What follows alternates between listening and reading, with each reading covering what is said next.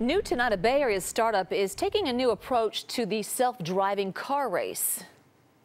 Instead of building the technology around the car, Zoox is doing it the other way around. And Night Beat's Betty Yu took one for a spin.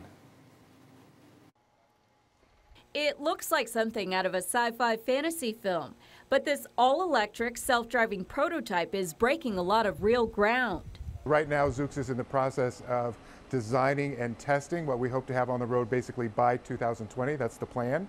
And you're just seeing the pieces of it. I went for a ride around the SLAC National Accelerator Laboratory in Menlo Park. We're all about safety here. Where Zoox is testing its top secret technology. Unlike other major players in the self-driving car race, Zoox is building from the ground up instead of retrofitting existing cars. We're looking to help solve problems for cities. So we want to make them safer and we want to move people around, get rid of congestion. Mark Rosekind is Chief Safety Innovation Officer at the 4-year-old startup. He was the former head of the National Highway Traffic Safety Administration, appointed by President Obama. Recent high-profile accidents involving self-driving cars, including a deadly Uber accident in Arizona, have raised questions about the technology and whether it's ready for public roads. Really, we're talking about a revolution here. We know some bad things are going to happen, but we have to make sure we're doing everything as safely as possible. Zoox just raised $500 million, bringing its valuation to $3.2 billion.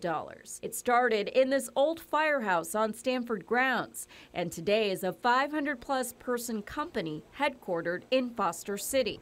Its stealth-like Toyota Highlanders are already circling San Francisco streets 16 hours a day to test its software. We have picked San Francisco as a test site because it's like our CEO says, a double black diamond. The first Zoox vehicles that you'll see on public roads actually won't have steering wheels or pedals. That's because they're designed to be fully autonomous, and so you can call one on your phone. It'll be on your app, right? It'll be app right there.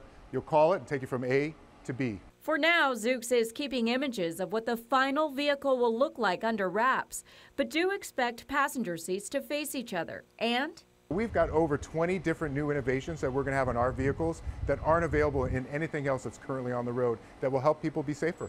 On the Night Beat, I'm Betty Yu.